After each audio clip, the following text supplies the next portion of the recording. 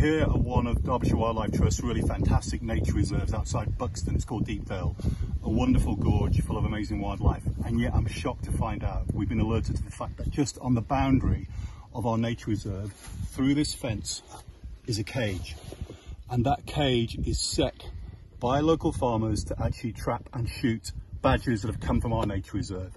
It really is an outrageous situation where a protected mammal is being shot. There's absolutely no evidence produced by the government to show that there are high levels of bovine TB in badgers in Derbyshire. It's a national disgrace. Boris Johnson's government is allowing 70,000 badgers to be shot this year, and it will not stop the problem of bovine TB. Bovine TB is a cattle disease spread by cattle primarily. The cull has got to end, and we've got to be allowed to increase our badger vaccination programme in Derbyshire, which has been supported by the government, and now they've actually increased culling across Derbyshire and across other parts of England. That is the wrong policy. They need to support vaccination and bring the cull to an end very, very quickly.